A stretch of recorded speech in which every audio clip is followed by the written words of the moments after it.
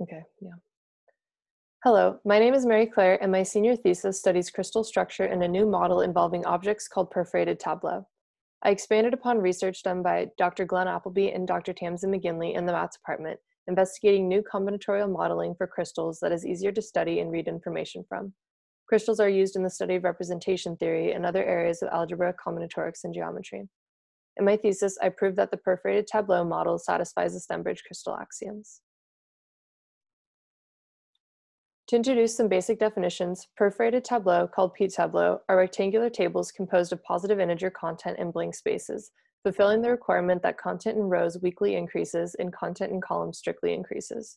Row equivalent perforated tableaux have the same content in the rows with a different valid distribution in the columns. The p-tableaux below are all row equivalent and transforming into the left justified form where all content is pushed as far left as possible while maintaining column strictness.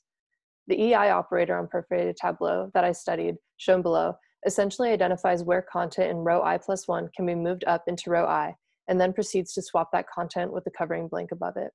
In a crystal structure, EI connects p-tableau T to EI of T, and so crystals look like rooted p-tableau moving up to new p-tableau by applying different E operators until no more content can be swapped. Here I have included the Stembridge crystal axioms and the theorem that perforated tableaux under the EI operator satisfy the axioms, which I prove in my thesis. The underlying question I was asked to verify in my proofs was when p-tableaux have certain properties in their max count, what can we say about the crystal substructure? To analyze all possible potential layouts of content in p-tableaux, my proofs involve many cases. Full proofs and lemmas are found in my thesis, and my poster features an excerpt case from Axiom 2. Through multiple lemmas about the effects of left justification and many proofs by many cases, I was able to show that the EI operators on p-tableaux move content in such a way that preserves max count properties desired to satisfy the Stembridge crystal axioms. Therefore, the perforated tableau model can be used to study objects represented by this type of crystal. I would like to thank my advisors, Dr. Tamsin McGinley and Dr. Glenn Appleby, for the opportunity to learn about their fields of research and for giving me an interesting problem to work on.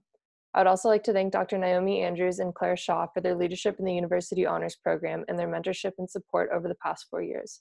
And thank you for listening to my presentation.